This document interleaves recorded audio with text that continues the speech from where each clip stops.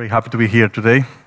And Ligres as well. So I'm going to talk about, I'm Ricardo, Simón Carbajo. I'm the head of innovation and development at CEDAR. And today I'm going to talk about, so what is Industry 4.0? So I'm going to just give an overview of what Industry 4.0 is, and then I will touch the area of predictive maintenance. How many of you have heard of predictive maintenance here? Okay, that's good, that's good.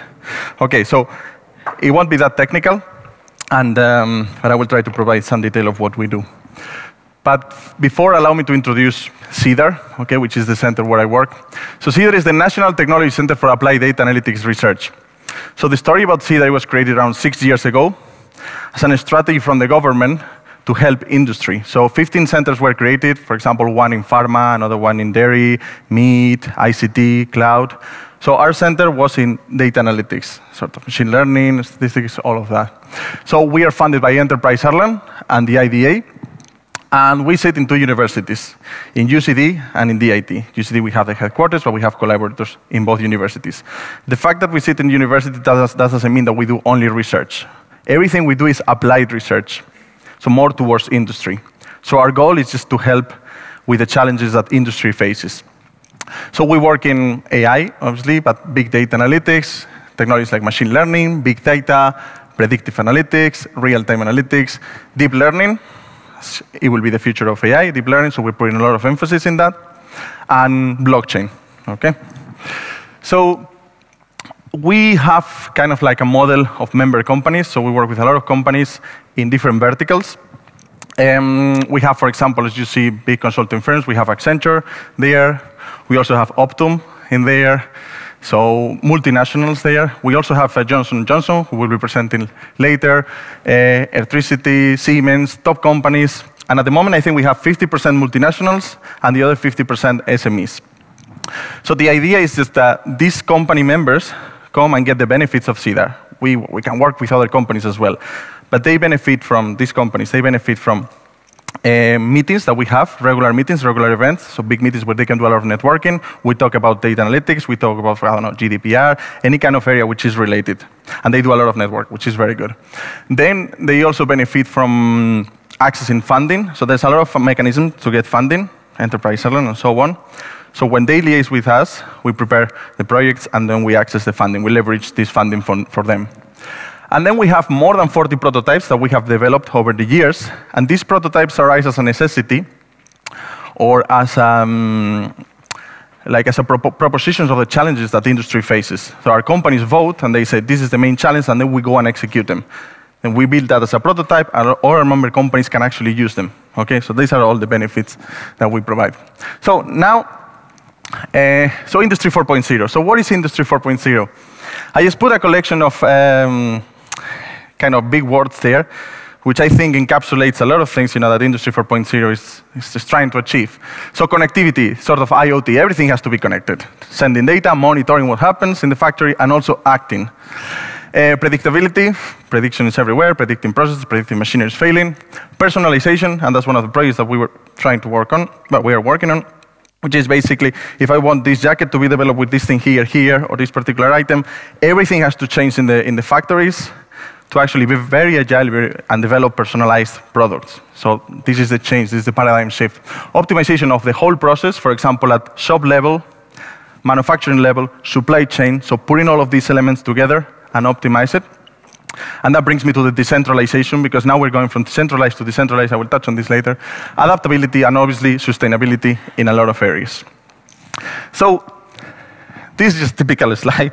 So obviously, Industry 4.0, for those who don't know, 4.0 is the fourth revolution. So there was the first one in 1784, which was based on when the steam power came, the water power, the mechanization. You all know that. That was in Great Britain. Then around 80 years later, or 1870, that was Industry 2.0, and that was the introduction of electricity into the factories. So everything changed, mass production, and the conveyor belt was created then.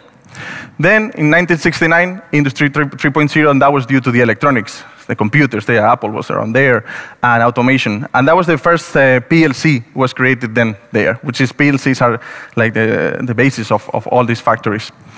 And then finally, in 2011, at the Hannover Messe, which is this huge trade fair in Germany, the concept of Industry 4.0 was introduced. And that was a German strategy for just improve high tech in industries. So that was presented there, and it's all about digitization in the whole supply chain and manufacturing. And it relies on the cyber physical systems, so the sensors and the connectivity, the IoT. Okay? Obviously, autonomous robots, machine learning, and big data. So, I like this definition here, Industry 4.0. So it says the combination of new technologies and organization of labor, so labor is important here, to push this manufacturing into a new realm of optimization.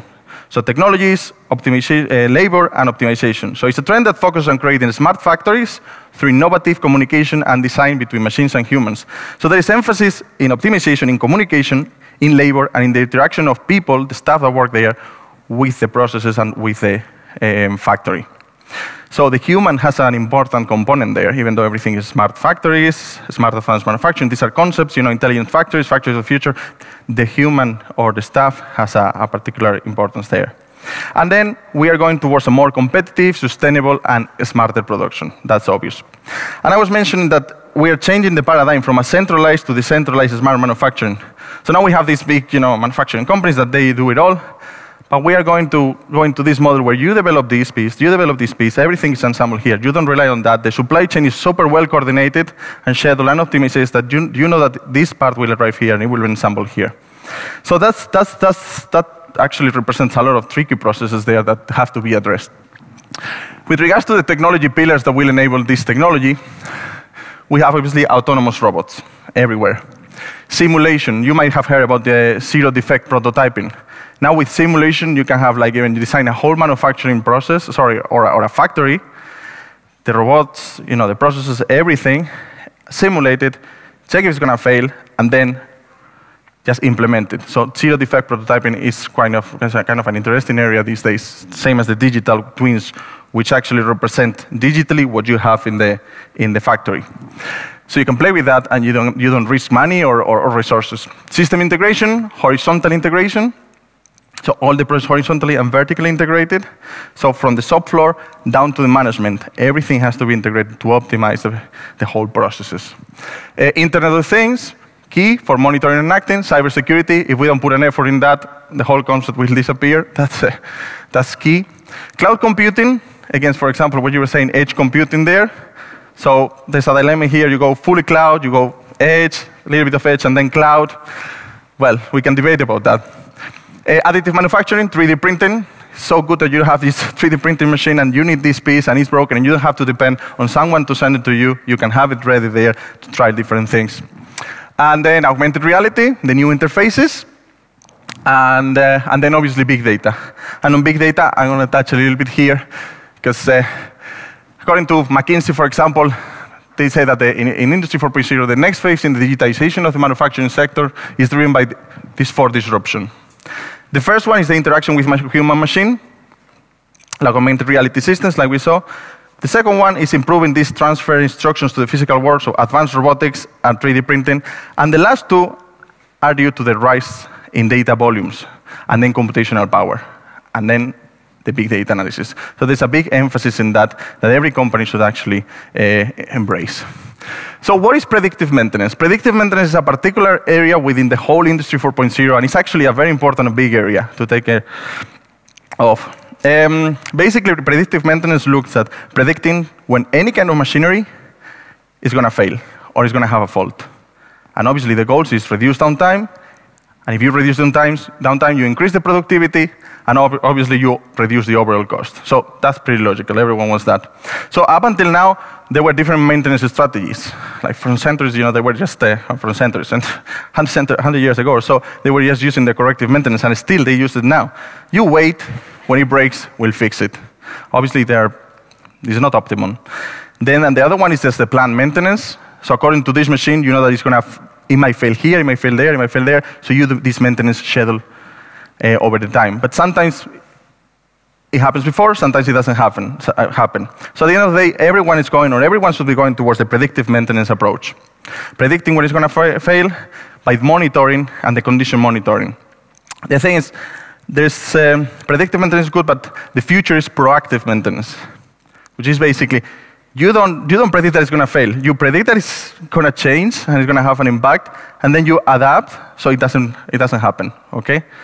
So the goal is just that there's no maintenance. Obviously, at some point you'll have to replace something, but anyway. So the architecture of a project like in predictive maintenance might have the next following steps: data collection, aggregation, and big data analytics. When I approach these projects, we end up in the kind of data aggregation and data analysis in CEDAR, but it is key to address the data collection point. The type of sensors that you use, the sampling rate, how fast you sample, because sometimes people want to sample, I don't know, every millisecond or every 10 milliseconds, and there's no need for that, okay? Then networking, whether it's wired, wireless, and that will depend that you will get a lot of data loss. Whether that is a requirement for real-time streaming and real-time acting, that complicates the times if we have to process the data in real time. Battery-powered, many people are actually using sensors battery-powered with wireless connectivities, and they have to realize that they need a maintenance strategy itself on the battery to replace it and to see when it actually goes down. Security as well. And then on data aggregation, databases, which databases you're using, or is it a SCADA system, or how is the data stored? And the other thing is just in-premises versus cloud, edge computer versus cloud computing. Different approaches there. And then in big data analytics, we do a lot of data preparation, a lot of statistics, feature engineering, which is one of the main tasks, and machine learning. So for the machine learning, this is very basic, obviously, but for predictive maintenance, we use a combination of classification, regression. You can even use reinforcement learning for this, but we basically use classification for label data, so the label will be the errors, and then we learn from this historical data, label when there are errors, and we try to predict or model the behavior of the machinery, model when it works properly, okay, and then when it doesn't work properly. But then if you want to predict how far in time you have until it breaks, you have to go more with regression. And regression kind of machine learning tools use kind of predict the time series, okay? Sorry, kind of analyzes the time series to predict this time to failure. So finally, as an example, this is one of the projects that we had. Many of them, some of them are in supply chain. This one, for example, is in energy. So we are trying to predict when wind turbines fail.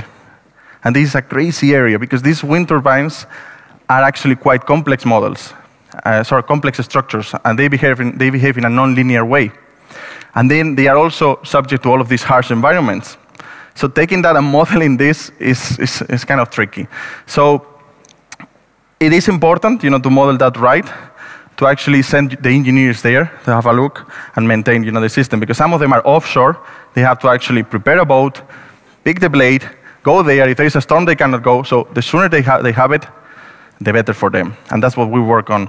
So at the end of the day, the goal is minimize downtime and avoid the faults in these components. So basically, we get the data from the SCADA system.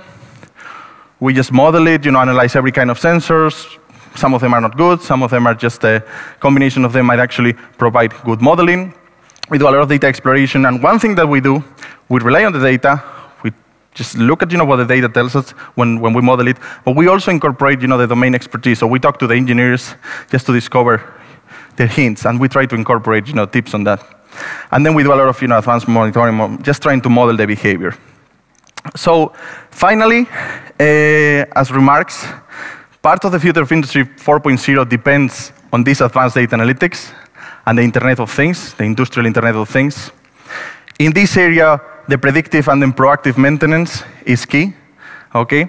And I put this image here, which is from a bridge in Honduras. There was a storm and the river changed as a metaphor of what will happen, I think, to companies that don't embrace this technology. Basically, 60% of companies here, they come and they want to invest.